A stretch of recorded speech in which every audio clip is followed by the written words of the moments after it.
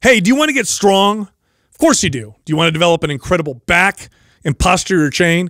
Do you like to be as strong as you look or look as strong as you are? Well, the program for you then is MAPS Strong. This was inspired by strongmen training. So you're developing your body, you're building incredible muscle, but you're also functional. You can move, you can lift things, and you're basically awesome. And today we're giving away free access to one of you lucky viewers to MAPS Strong. Here's how you can win.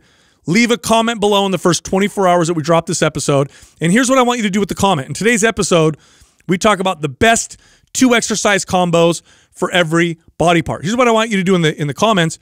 Put down your favorite combinations of exercise for body parts, but explain why. Don't just put a combo out there and expect people to understand. Tell us why you like the particular combo. Make a good case.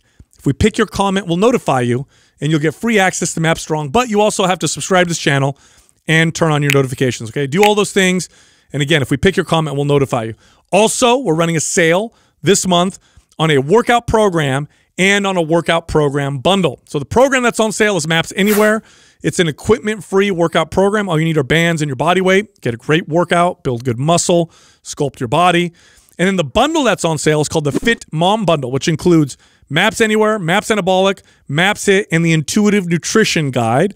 Now, bundles are already discounted. That's why they're bundles, but you can take an additional 50% off that as well. So huge savings all month long. If you're interested, you want to learn more, you just want to sign up because you're smart, head over to mapsfitnessproducts.com and then use the code November50, November50, no space for that discount. By the way, all workout programs that we sell come with a 30-day money-back guarantee, so you can literally sign up, do it for a month, and if you're not blown away by your results, return it, and you'll get a full refund. So very, very cool.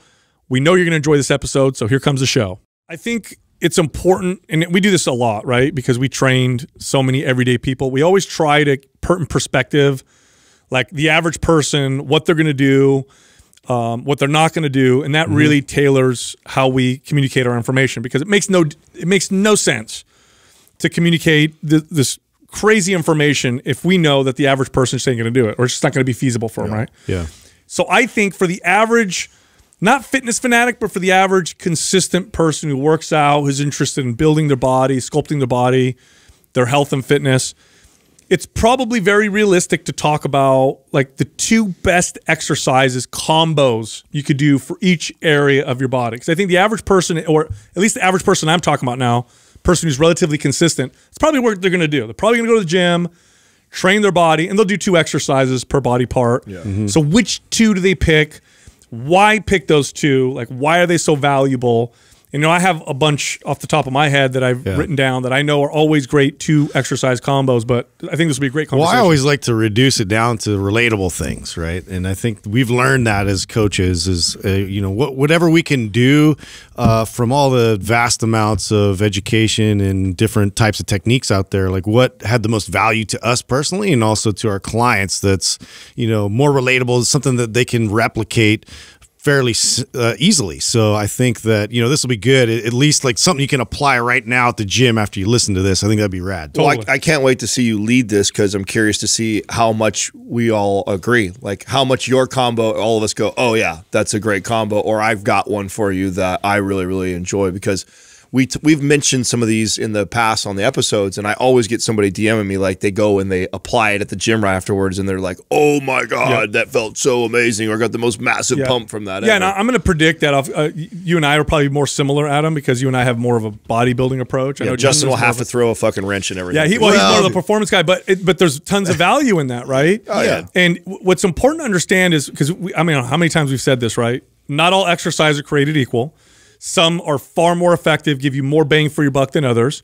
Well, when you start to add exercises together, the formula actually gets more complex. There are exercise combinations that are far more valuable than other exercise combinations, even if the independent pieces measure the same. In other words, you could do 2 very effective leg exercises that on their own rank very highly, but as a combination are inferior to another two exercise combination because of how they hit the body and the parts of the body that they work, for example. And you'll feel the difference too, right? Yes. Like based off of like what your focus is. And so I think that it'll be interesting. At least I want to put in some perspective of like, if I'm, focused on something else like power or trying to generate more force versus just getting a pump. Yeah, absolutely. So, all right, let's start with legs, right? So we'll start with the biggest body parts, I guess, and move kind of the smaller ones. If I had to pick two exercises, and I do want to be clear, ideally you want to do other exercises that are more individualized to you or whatever, but we're picking just two here. And in my experience, the best two combined exercises you could do for legs, if you go to the gym and work your legs out, you only do two exercises. I think a barbell squat, we've talked about the squat many times, works the whole body, very functional, get this huge muscle building, metabolism boosting kind of payback from doing them in comparison to other exercises. And I think if you combine that with a Romanian deadlift is a phenomenal, what's called posterior chain exercise, right? So it works the glutes and the hamstrings, it works on hip hinging. I think when you combine those two together, the sum is equal more than the parts. You get this tremendous benefit from doing both exercises together for the lower body. Yeah, I totally agree. I love squat is king. And, obviously deadlift has its place in terms of like the posterior chain. If I was to like look at it in terms of a hip hinging movement that gives you like that power and is able to really like stimulate an insane amount of force to generate for this too. A lot of times I like to incorporate like a heavy kettlebell swing for a few reps just to really get that type of power and speed and snap, and then I'm really waking up the CNS and then moving that into a squat. I feel even more activation from my muscles being so you're going to go swing to squat. That's Swing your to combination. By the way, these aren't supersets. This is like you do your sets with yeah, same with mine. You would do your squats first, 3 sets or whatever, and then later do, in the workout, do the Romanian deadlift. So I think that's a great combination. In fact, I think on a recent episode we talked about starting a workout with kettlebell swings. I think it was a quad where someone asked a question. So I like that one. Adam? Yeah, well, you and I are going to be on the same page. The only, I think, one slight modification that I would say to the squat is because the Romanian deadlifts are posterior chain heavy, and squats still get a posterior chain involved. I may actually do like a hack squat or a front squat with that. Oh, yeah. So, but I mean, you can't go wrong with squats. It's like, that's one of my favorite combos for sure to include in almost every leg workout that I do. And it's for the point you said. I mean, you're attacking the entire leg and you're not missing out. And both of them are good, heavy or exercise that you could heavy load and really get after it. Yeah. So. In fact, I did this with my consistent clients. This was a very common combination for legs where they'd come in and, and these are people that would hire me for 3 days a week or more. So they're the more consistent people. This was a very common combination we did, and everybody just got phenomenal results. And if I have limited time to work out and can only pick 2 exercises, these tend to be the ones. That now, are we going to specify too on the order that you would do them? Like, yeah, I think that's important. Okay, yeah. so in this case, I don't think Romanian deadlifts before squats is a good idea. No, the only reason why I would do that is if I have somebody with, for example, I was just helping an old client of mine out who's trying to develop her hamstrings, and she's trying to bring those up, and so they're too quad dominant. Right, she's very quad dominant. She's trying to work on her posterior chain because she's trying to work on developing her hamstrings more. I might flip that. So that's the only case where I would flip it is I'd say, okay, let's do the Romanian deadlifts first because I want more energy, more output for that exercise. Plus, now I'm kind of pre-exhausting the hamstrings before you go do something like a back squat, which still gets some hamstring. That's a really great point. I will say this, that if that's the case, the second exercise, you probably want to go lighter and focus more on technique and form, right? But 100%, in fact, all of these exercises, we put them in the order that is ideal for most people, but there's always exceptions to the rule where flipping them might be. And I'll try and make that, like when it comes up, like that just popped in my head because I literally just had this conversation. I said, hey, when you do your Romanian deadlifts and squats, I know normally we have them programmed squats first. We almost always will traditionally program that way, but there is always exceptions to the rule when somebody has a very specific goal, which is she's quad dominant, she's trying to develop her hamstrings. In this case, that's a simple thing that you can do that'll just help her in that direction. Totally. All right, so now we'll go to back, okay? One of my favorite just 2 exercise combos for back are rows, typically a barbell row, to pull-ups. And if someone's not strong enough to do pull-ups, I'd have them do a pull-down or assisted pull-ups. Now, why both these exercises? Okay, so rows really do well at strengthening the entire back, but really focusing on what's called scapular retraction, pulling the shoulder blades back, which for most people is a function of the back that needs to be focused on with exercise because so many of us have forward shoulder. So I'm going to start with the rows because forward shoulder is so common. I want them to focus on those mid back muscles to really give them kind of better posture. And then pull-ups or pull downs, but especially pull-ups, great lat exercise, directly works the lats. And then from a body sculpting and muscle development standpoint, you're hitting the whole back when you do those two exercises in combination. Rows to pull-ups, it's like mid-back development. You still get some lat development. Now you're doing pull-ups, mostly lat. Just this wonderful kind of well-developed back you'll get from that combination. Yeah, I agree with that. I think from my perspective too, like in terms of like going in that order of like if I'm going to try and get like some fast twitch muscle involvement to really ramp my CNS, you could turn that row into a pendulate row. And that could be something that you could apply, going before the pull-up. Also, too, I mean, I know that deadlifts aren't necessarily, considered back exercises, but I'm sorry to steal yours, but let's say trap bar deadlift, just because, for me and working with athletes, this is something that I feel like risk reward and less time teaching. This is one of those sort of hacks that was really helpful for me. And so to load a trap bar deadlift substantially, then have them move over to lat pull downs, pull-ups. I think that's a deadly combo. So we're all again close, almost on the same page. I mean, this is for sure. This is actually my favorite combo of all exercises for anybody part is the deadlift to the lat pull down. The only reason why I'm more lat pull down is because the deadlift is so taxing. Right. And after like doing, 3 to 5 sets of like heavy deads, going to do pull-ups is tough to do. Although I will say, if you've never experienced that, it's actually kind of crazy how much you fly up on the first set. Like after you've done, if no one's ever done this before, and we've talked about this on the show where you go do like 1 or 2 reps of a heavy deadlift and then go do a pull-up and you'll feel like you're 50 pounds lighter. Yeah, so there is that. But if I do 3 to 5 sets and I'm doing more like 5 to 8 reps on deadlifts, so I'm a little more gassed and fatigued, I love to go over to the lat pull down and do that right after. And what I love, and I know that, with the rows, like both of you guys are saying, pin lay rows and then traditional rows, you're getting more scapular retraction. And I know you're not getting as much of that, obviously, with the deadlift.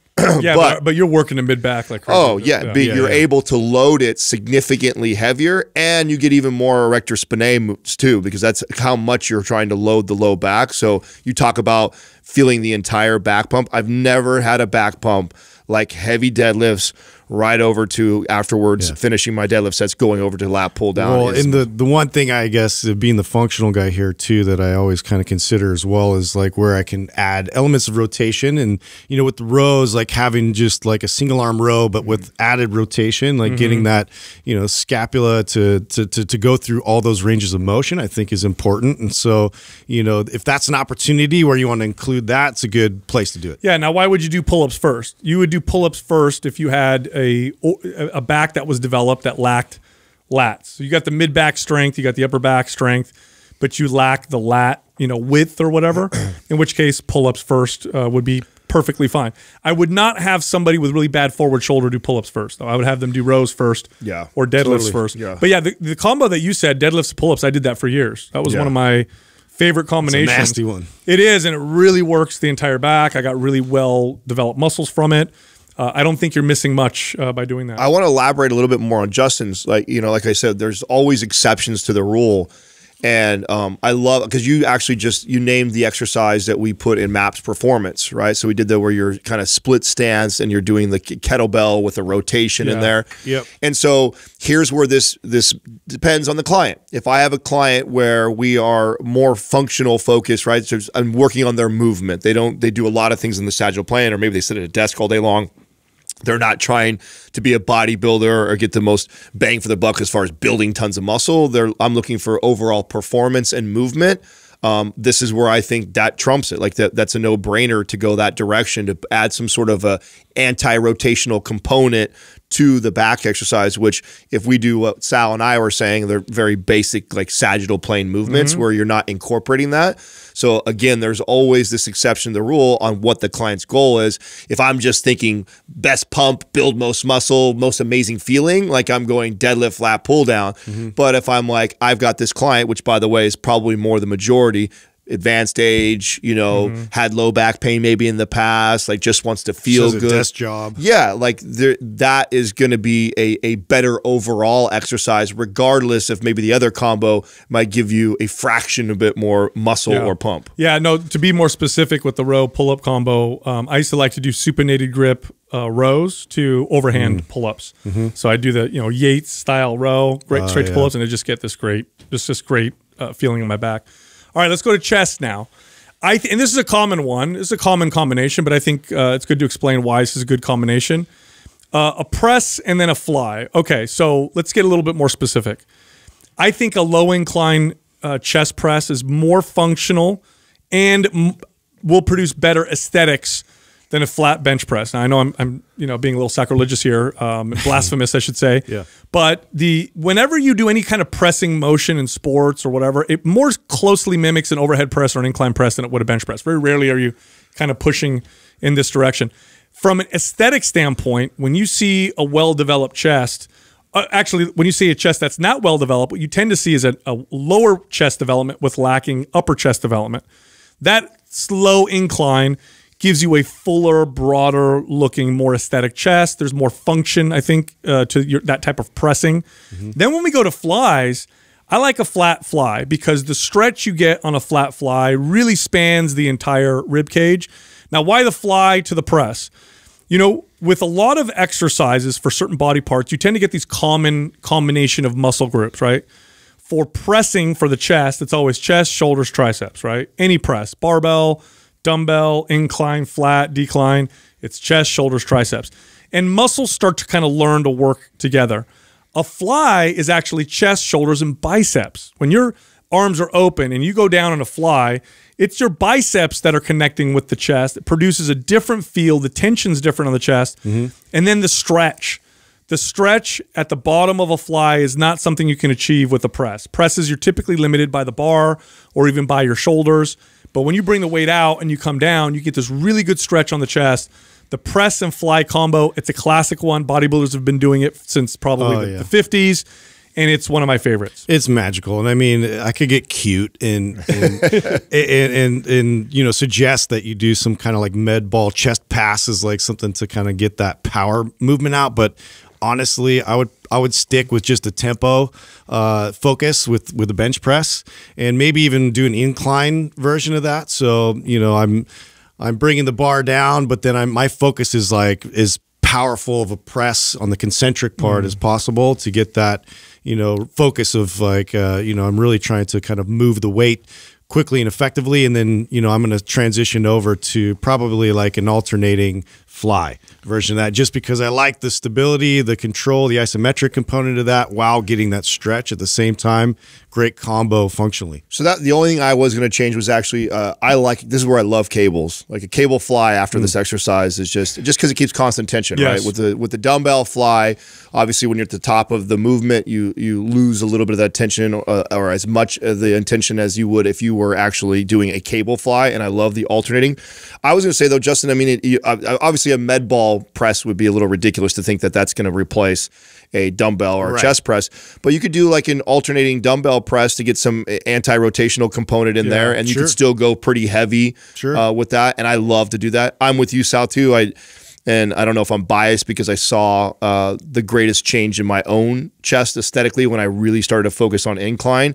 I also think too, there's that, I think we've talked about this, that the incline bench, whether you're doing barbell or dumbbell, just puts your scapula in a more advantageous position. It's less technical than a bench press. It is. Flat, there's more likely going to be a little bit of a breakdown or the shoulders rolling forward or issues with the shoulder kind of clicking or something. So I love doing a heavy either dumbbell or barbell press and then going into the fly. My only adjustment to the fly, which by the way, I do both, but my favorite would be to do the cable fly right after. Yeah, and the feel is different with dumbbells than with cables, right? With dumbbells, your focus should be, by the way, with flies, the goal should not be to go as heavy as possible, whether you're using cables or dumbbells.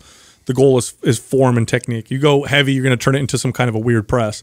But with the dumbbells and free weights, the emphasis is on the stretch. This is where most of the resistance is, right? There's not very much resistance up here, but when you're at the bottom, it's about the stretch. That's the value of the free weight fly. Now, the value of a cable fly is, I would argue, more in the squeeze position, mainly because you don't get the squeeze in the chest with really any free weight exercise, right? You don't really get that full squeeze. And so if you only ever do free weights, you may actually be very strong in the stretch and then mid-range position, but then all of a sudden you lack this kind of short range of motion, this squeeze position. With cables, because the resistance is the same all the way through, you know, what I like to do with cables is I go lighter than I would with flies.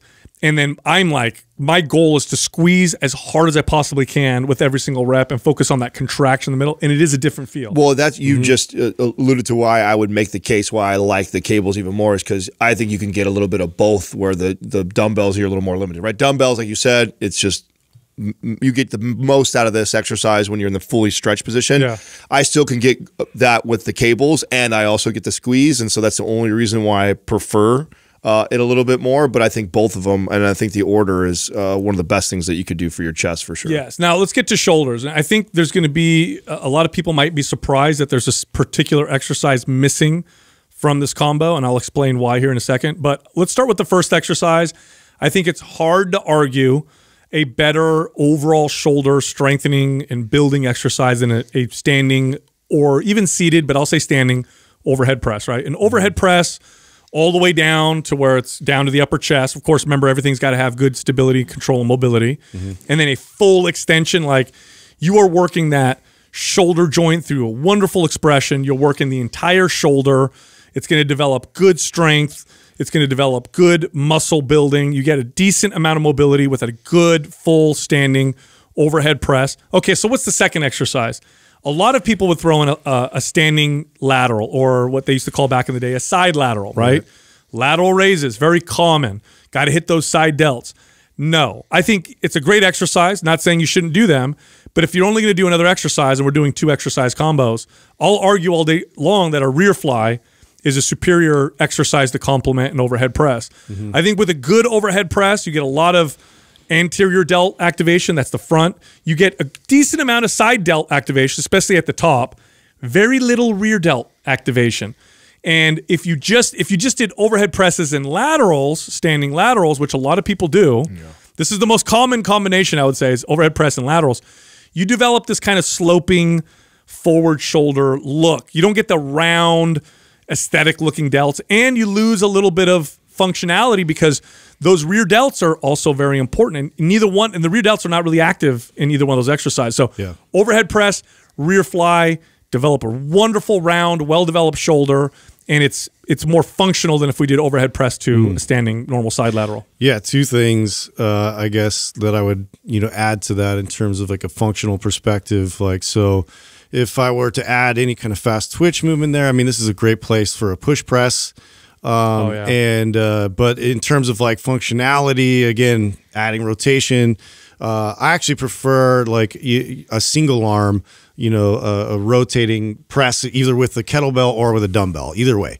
But that way I could really kind of focus on my posture and making sure, my shoulder is packed and I have, everything sort of in good alignment. And I go through that full range of motion, that spiraling type of a press, I think is massively beneficial to express all the different, components of the shoulder, and then kind of moving that over again. And I agree with the rear delt kind of focus, because the natural tendency would be to do a side, a lateral raise is what we call it. But a side lateral. I'm trying to get in the bodybuilder lingo.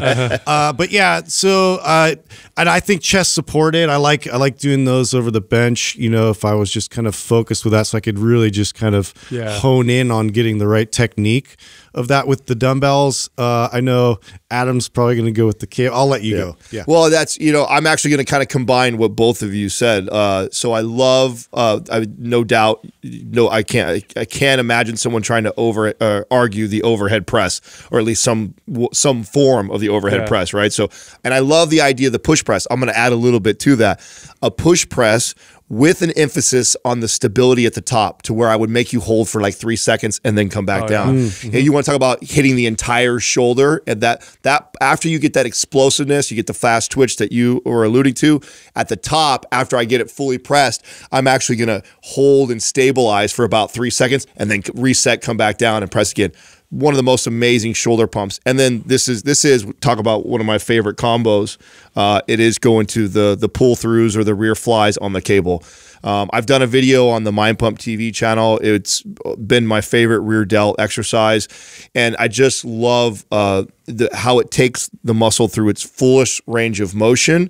And I feel like I get this constant tension and a massive pump in the rear delts, which I feel is a more difficult exercise for people to get pumped.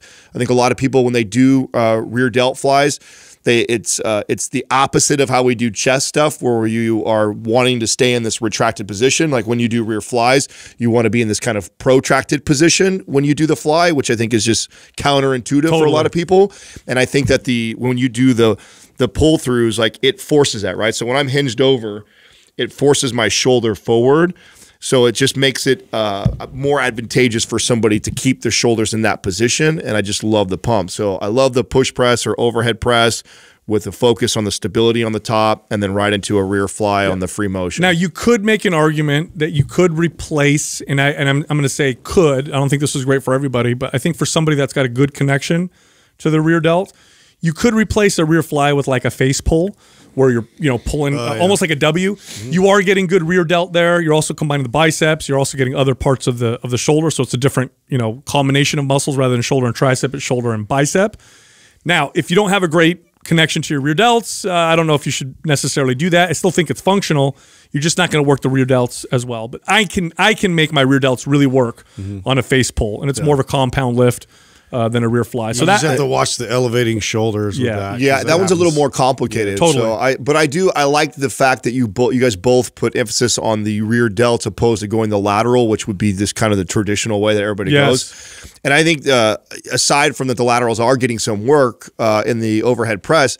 I also just think that the rear delt is one of the most overlooked parts of the shoulder. And you made the point about getting this full shoulder look. It makes a huge difference. You can really tell somebody who's developed their rear delts. You could see it when they got their shirt on and they're just standing there. I mean, it sticks out on the back, and it just makes the whole shoulder and arm look so much better. You know what, Adam, is funny? When I, as a trainer, occasionally, it wasn't super common, but occasionally you would get a client that would want to develop a specific part of their upper body, right? Usually it was, I want to lose weight and, overall, but every once in a while I would get a client say, my shoulders. I really want my shoulders to stand out. I have women tell me that. I had men tell me that. And what's funny? I was really good at this, and all I would focus on was rear delt development. I didn't develop the anterior delt or the side delt. It was the rear delt. And once the rear delt developed, they were like, "Oh my God, I've been doing laterals and presses forever, and all of a sudden my shoulders look so round." It's like because the rear delt plays a huge role in how your shoulder looks visually. A lot of people don't realize that. I mean, I think it plays a huge role in how the entire arm looks, because I did the exact same thing. It was a weak point for me. It was an area that I worked on and made my shoulder look totally different. It also made my arms look totally different. I'll never forget laying off all the arm work that I was doing at that time in my life, focusing on the rear delts, and then getting compliments about my arms looking better. It just pulls the entire arm together. If you get a nice rear delt on someone, you get that spade or kind of real bubbly round look on the shoulders, it makes the arms look more defined. Well, it sets you in good posture too. That too. This is what I like about it. So many great benefits. It kind of helps you to kind of present yourself in a lot better light, which I think people discount that a lot. Like if you're in good posture, you look a lot better. Just walking around. Totally. It's such a good point. I remember that was an exercise that I used to do with clients when I do assessment with them. Is I would we'd be standing in front of a mirror, and I'd be assessing them, and then I would put them in perfect posture, and I'd be like, you look like you just lost 10 pounds just by standing upright. Totally. All right, let's talk about the show muscle. The one that you instinctively flex if someone says, show me your muscle. Yeah. The bicep. Now, with the bicep, it's interesting. Some muscles combinations make more of a difference than other muscles. Biceps doesn't make a huge difference, but there's still a difference with the exercises you want to pick. Now, I'm going to start with the overall muscle building barbell curl. It's just a general bicep building exercise. It's really good for overall strength and function. I think it's hard to beat if you want to compare it, exercise to exercise in terms of developing, nice biceps. All right, what do you combine with that? So this is, I think we might all have a difference here, and they're probably all just as valid. I like hammer curls. Now, here's why I like hammer curls. When you're doing barbell curls, whether it's an easy curl bar or a straight barbell, your hands are pretty much supinated, meaning the palms are up. And that's definitely a function of the bicep. But oftentimes when you're grabbing things in real life, you pick up your kids, you grab something, pick it up, your hands are not supinated. They tend to be sometimes also in kind of this neutral position. And when you do a hammer curl in this neutral position, you are working the bicep. You're also working the brachialis, which is a muscle underneath the bicep, which a lot of us don't focus on. And by the way, you develop your brachialis, you get this really nice side look to your bicep because it kind of shows here through the side. But you also develop another elbow flexor, a lot of us don't realize it exists, which is the brachioradialis muscle. It's the top of the forearm here. When my hands are neutral, or especially when they're pronated, the brachioradialis muscle, this muscle right here up along the elbow, which, by the way, a lot of people have pain in their elbow up here from working out and stuff, right? What do they call it? A golfer's elbow or tennis elbow? Tennis elbow, yeah. This muscle tends to be underdeveloped in a lot of people, especially people that lift weights. So hammer curls gives a nice full look to the bicep in combination with the barbell curl. It also develops this really important muscle that attaches the forearm that also helps flex the elbow. So yeah. So this is kind of one of those that I'm going to see what you guys think, because this is literally like, this is my favorite combo, and I would swing the Indian clubs. I feel like I'm out of my realm here with this bicep, this specific muscle, but. So I like to do chin-ups, so supinated chin-ups to start, and you get that full range of motion. It's nasty, right? So, just focused on that. And then my favorite combo to follow that up is actually a dumbbell alternating curl, but like on a incline bench, and then letting them hang in this position here. So like one comes up while the other one is in the stretched position, and then I alternate that. I love that. And it just, it's a good feeling, destroys my biceps. I love that. I can get down with both those. I mean, I think you get, I like what both here. I'd have a slight modification probably to Sal's, the barbell curls. I would actually do a spider curl with the rotation, right? So I'm getting kind of the hammer. I would actually start in like a hammer curl position hanging over the spider curl, and then actually fully rotate and lead with my pinkies, and then rotate back down so I can incorporate some of what you're trying to target. Plus, I love the spider curl to kind of focus on the squeeze and the peak, right? So you're at the top of the exercise, and then of course the barbell, just a standard barbell curl has to be in there. Those two together would be probably one of my favorites. Now, I want to add something to what Justin said about chin-ups, because I'm sure there's going to be people, especially on YouTube, like, chin-ups, that's a back exercise. Okay. Palms up, supinated grip chin-ups with an emphasis on the bicep. So if I'm pulling for my back, my chest is up and I'm squeezing my back. If I'm pulling for my biceps, I'm not pulling my chest up and I'm squeezing the biceps at the top. You could change the focus. This is a compound lift for your biceps, okay? There is nothing that, I promise you, first of all, you got to be strong enough to do it this way. If you are, you will not find a bicep exercise that will think about compound lifts for other body parts compared to isolation lifts. You just found a compound lift for your biceps. It's a huge muscle builder. It's hard to do for a lot of people, even people who could do pull-ups. When you show them how to do it for the biceps, it can be really hard. But holy cow, that one builds the biceps. It's really, really tough. It's all about the cues on this one, right? So if I'm cueing somebody for biceps, it's pull the bar into the chest. Yes. If I'm cueing someone for back, it's pull the back. Or pull the chest to the bar. Pull the chest into the bar, right? So that's where the cues are different, so that people are not making it a back exercise. So you could very easily change that slight cue right there. It makes a tremendous difference. Yeah, and I'm telling you, it's a nasty exercise. I had a gymnast that worked for me once that taught me all about it, and I went up and I did like 5 reps. I was like, holy cow. Can't do very many. Yeah, it's a whole new thing. All right, so let's get to triceps. Triceps, I have a combo here I have a pretty strong case for that I really like to combine the two. Now, the first exercise is your traditional parallel bar dips. It's hard to find, in my opinion, a better compound tricep exercise that's more functional. Someone might argue a close grip bench press. I could see that argument. But dips, it's your body.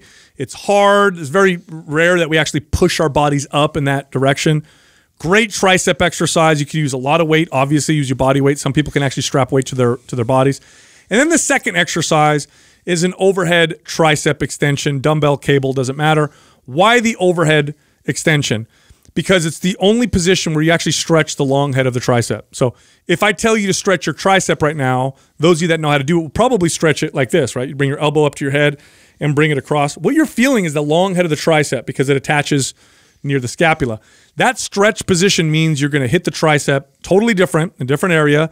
It's going to hit the long head, which is also this part of the tricep that gets less activation on dips. So you go dips, overhead tricep extension, you get this nice kind of full effect on the triceps. It's one I've done since I was a kid.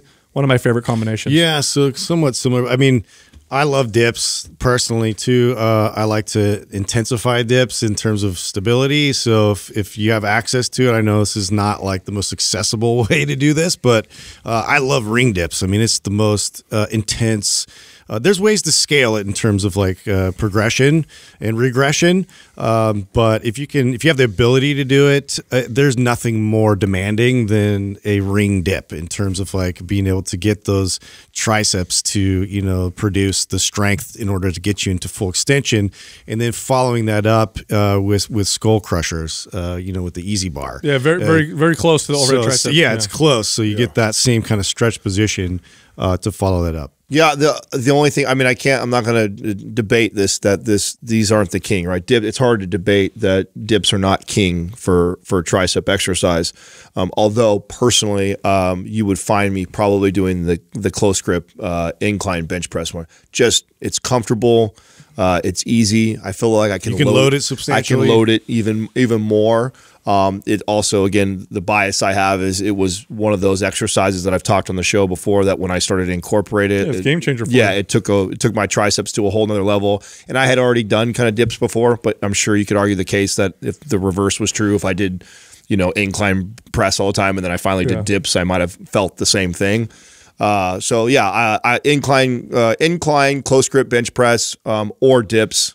Easy 1 and 2 for me, and then the overhead extensions 100%. And so long as you have the shoulder mobility to be able to get your hands behind your head like that, otherwise I would probably do a variation like Justin said, and that's the only reason why I would do one or the other is based off the client, which one is they're more capable of doing. If you really want to focus on the stretch on that overhead tricep extension, use a rope and use a cable because you could go down real. Sometimes a dumbbell gets in the way and hits your back, but with the rope you can go wait and get that crazy stretch at the bottom, and the pump is insane. And if you've never done them that way, prepare yourself because loading a stretched muscle tends to produce more soreness. I even used to like to do that single arm. So I'd grab the rope and I'd actually take my other arm so I can hold my elbow in a fixed position and keep there so I'm not cheating it out, which that's another thing too. You'll see when people kind of do the overhead, they'll flare the elbows out or they'll rock or they won't go through full range of motion. But taking it with one arm, using the other arm to hold in that fixed position while I just focus on the full extension is a great exercise. Yeah, I want to comment on your close grip incline press, and this is true for a flat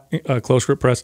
When I was younger, I thought close grip meant really close, like thumbs touching, but boy, is that awkward on the wrists. It actually causes impingement issues in the wrist. It doesn't feel very good.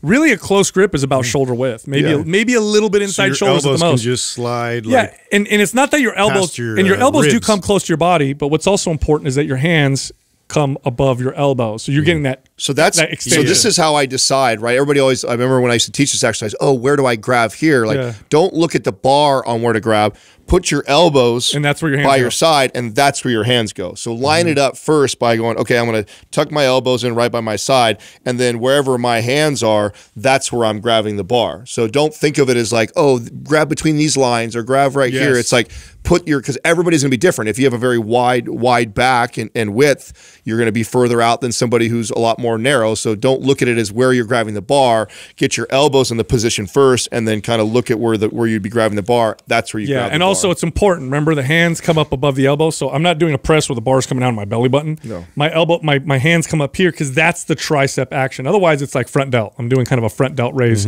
with my presses. All right, so let's talk about the core. So the abs, the obliques, the internal, external obliques, right? The muscles that we like to show off at the beach. Well-developed core contributes to so much in every other exercise, especially standing exercises. Very important you train this properly. I like the perfect sit-up to start with. So perfect sit-up is very slow. You're articulating, you're trying to articulate every vertebrae as you go from laying flat to rolling your body up. works the abdominal muscles fully. If you engage your TVA while you're doing it, like you're kind of drawing it at the same time, you're working your TVA a bit. Obliques are stabilizing. It's a great overall exercise for the core. To make it easier for some people, you can reach forward with your hands. If you want to make it more challenging, you keep your hands by your shoulders or behind your head, which just makes the lever heavier at the end and it makes it more challenging. Then to combine with that, I like cable chops. Cable chops, great rotational exercise, great for the obliques. The obliques and rotation are very important for stabilization. For aesthetics, you want nicely developed obliques. Don't listen to those idiots that say don't work your obliques and makes your waist grow.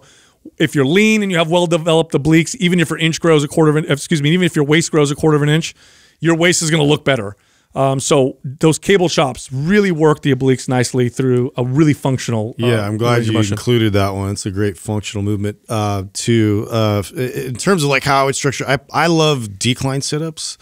Is one to start with, and just because using those gravitational forces and like honestly like crunches or sit-ups or the real focus has to be like the intent of what you're doing, and so the technique of it is everything. So if you're just adding weight or you're hanging from, I don't like adding like hanging leg raises or anything like that, because I feel like people like will have more of a tendency to do them wrong. Yep. And so what I like about the decline sit-up, it really places you in a good position. And then you could slowly, methodically go down through range of motion, come up and really like feel each ab like get activated and go through that sit-up. And then if you want to add weight to that, cool, or just intensify it by going even slower. And then to the functional sort of point, I would follow that up with a landmine rotation, trunk rotation. And I like that because I can add, load to that, and it keeps everything kind of tight and controlled, and you get a lot of that, rotational strength. You get the obliques, you get everything else that your core, has as a function that we need to strengthen. So I'm actually gonna choose a different one for core / abs, and it's actually one that Sal, which I was surprised you didn't go this direction, because it was an exercise that you showed me the first time. I don't think I ever did it before, and that was actually on the stability ball and then putting your feet up like on the wall and doing like a crunch on the stability ball. And since we're talking about core and not just directly hitting the abs, the stability component that you get with that, and then also the full range of motion because you're opening up over the ball. So you get kind of like where you're trying to target with the perfect setup, because like that is a great one where you're getting the full range of motion. It's nice and control. I like that same concept, but done on the stability ball, because now we have a stability component in that. That's really going to hit it. And then going to some sort of a chop, whether it's a medicine ball toss or, swinging a club or just doing a regular cable chop. I think to get some rotational component there, that combo is a must. Yeah, I mean, what you guys said, I don't think is any worse or better than what I said. I think those are all great combinations. All right, calves. Now, this changed for me, okay? So in the past, I would have said standing calf raises to seated calf raises, because you're working the whole part of the calf, the gastroc, which is the big meaty part of the calf when you're standing.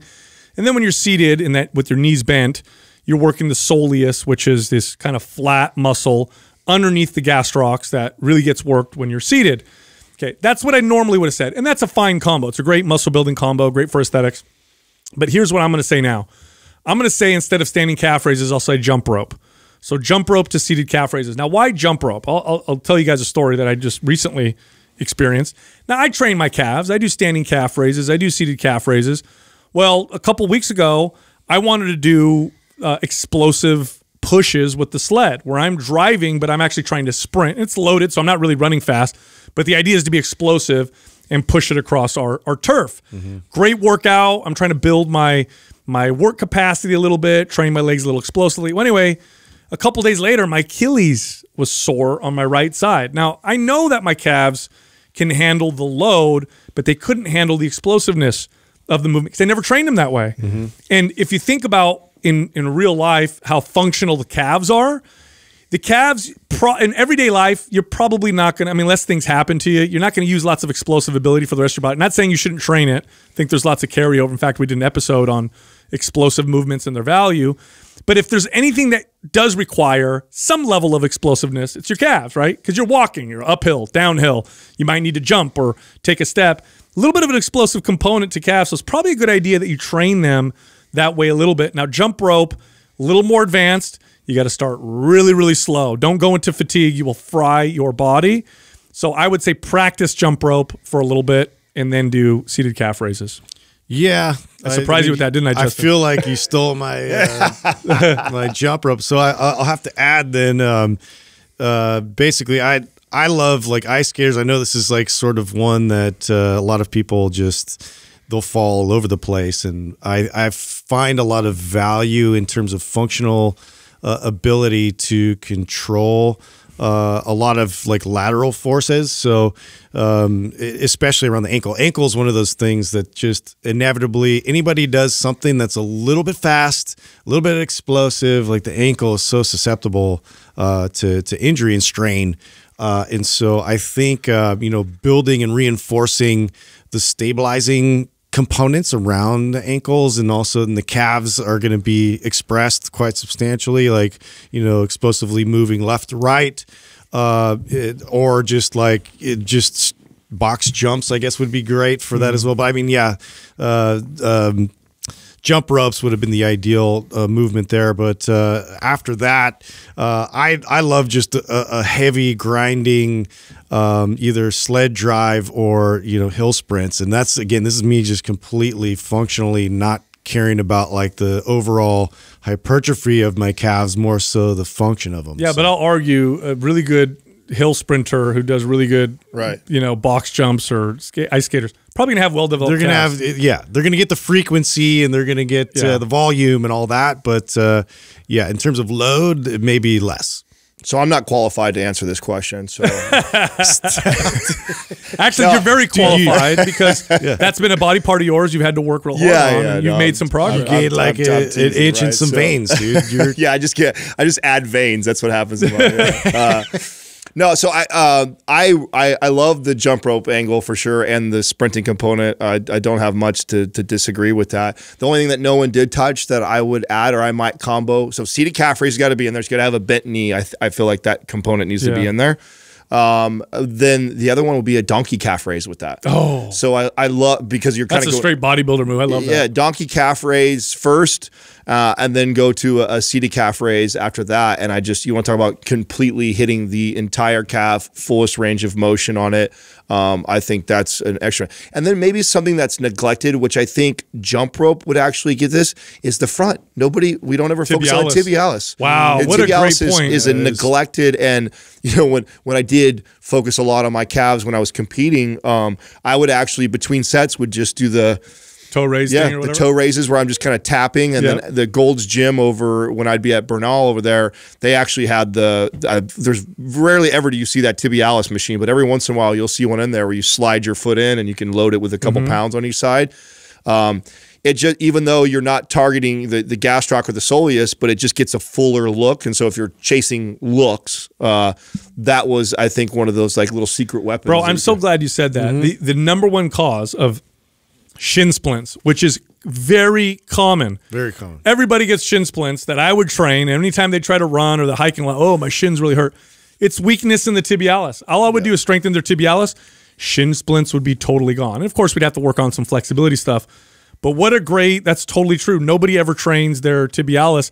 And I'll tell you, you have well-developed calves, and then you go and you try to run for a little bit, you'll get sore in your tibialis. You'll get sore in the shins because you never train them. So look, there you have it. We just gave you two just great combinations of exercises for every body part. If you wrote these all down, you can actually make yourself a great workout just based off of all of that. Now, look, if you want more free information from us, I suggest you go over to mindpumpfree.com. At mindpumpfree.com, we have all these guides that are free that can help you work on your legs or your arms or your shoulders or your midsection. We have guides to help you with your squat. We have guides for personal trainers. So again, it's mindpumpfree.com. You can also find all of us on social media. So Justin is at mindpumpjustin. I'm at mindpumpsal, and Adam is at mindpumpadam.